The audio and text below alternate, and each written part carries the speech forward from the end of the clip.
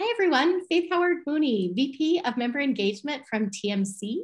And today I have with me Amy Azorandia, who is the VP of Compliance from First Trust Bank. Thanks for doing this, Amy. Thanks for having me, Faith. I appreciate it. Not a problem. So Amy is relatively new to the network. I think you came on right before all of the chaos, earlier part of the year. I think that's right.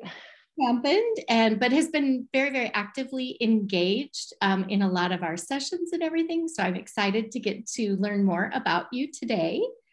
So we'll just start out with, tell me a little bit about what your first job ever was. So this one's kind of funny and ironic, I guess. My first job was in mortgage lending. No. So let me back up a second. I was an extremely young teenager living in central Massachusetts. My mother was the comptroller of a small bank. And I think I needed some direction. Okay. And so she worked with the leaders of the bank, and they hired me as a consultant at the age of 13 to come into the lending department, separate from operations and from accounting. And basically I did a whole bunch of filing, that and appraisals. Back when appraisals were paper appraisals with Kodak pictures, I would open them up for the underwriters and get them ready for review. That was the extent of my job. But ironically enough, it was in lending. That is very funny. It's there have been a couple of you recently that I've talked to that have started out in lending and still in lending, and I'm just amazed by that, because I always think that we don't have a lot of that in our industry. I think it's relatively unusual that people land in it many different ways. So share with me then, after that, kind of where your career path traveled and how long you've been in the industry. So I was a very young teenager when that happened, and it didn't last very long. And then I did the traditional teenage things of working in a grocery store and then restaurants and through college bars and whatnot. And I tried to run away from banking and from lending as much as possible. I went in the complete opposite direction for my undergrad. I graduated from University of the Arts in sculpture. And like many other great art school students, I was also bartending. Mm-hmm. And I had a regular customer that would come in at 5 o'clock. He was a top producer, and he needed a loan officer assistant to help him.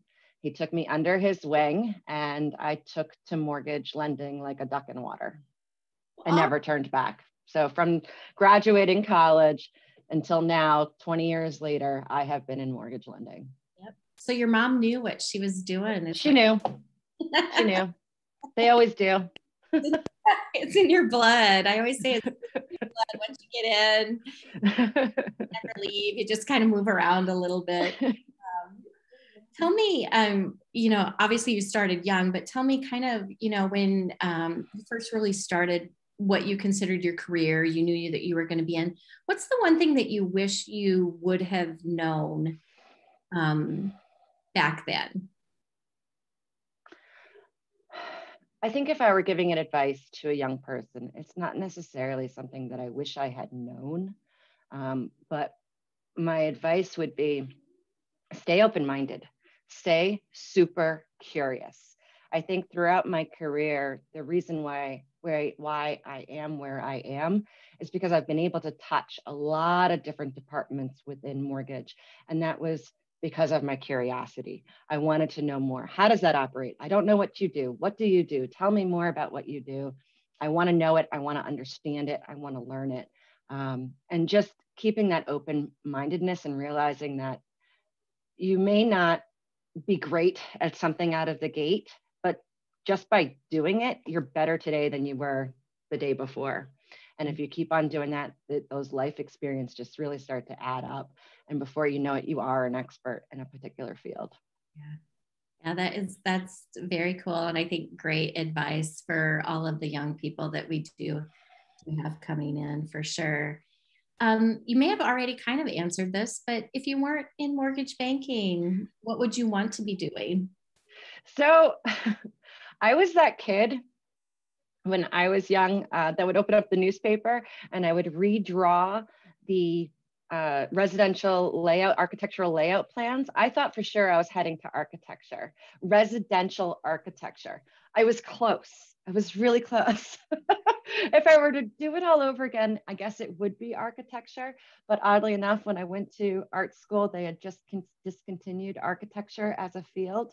So I graduated with sculpture, but I guess residential housing was always there. Instilled in you early, instilling you today. Right? How it works. Yep.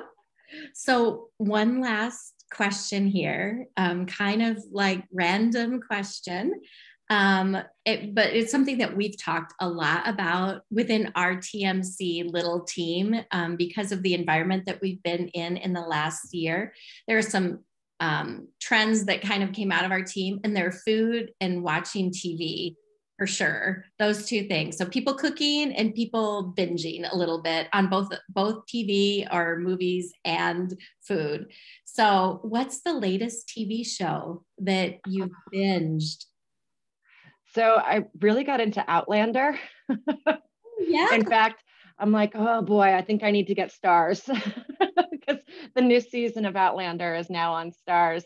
But once I kind of barreled through Outlander, I've now been going back in time to Gilmore Girls. Oh yeah, that's kind of a new thing again. Yeah, they have, I think, 7 or 8 seasons on Netflix, and I'm 3 seasons in. Laser focus. Way too much TV. Oh, I think we all have this year. This year has been a year for kind of doing that and having some of our own little guilty pleasures where you could. And that's been one of the easy places to find some of them, I think. So thank you so much for doing this with me. It's just been awesome to be able to just chat with you for a few minutes, learn more about you personally and kind of what you're up to. Really appreciate you hopped in right from the very beginning. I mean, we're curious. And we really do appreciate that about you. You've been a really strong contributor in our network already. And we're here to help you however. I really love the network. It's fantastic. Everything you guys are doing is wonderful. Oh, so, thank you. Well, we always love to hear that, but that's because we have such wonderful people involved with us. So we appreciate you. And thank you for doing this with me. You got it. Thank you.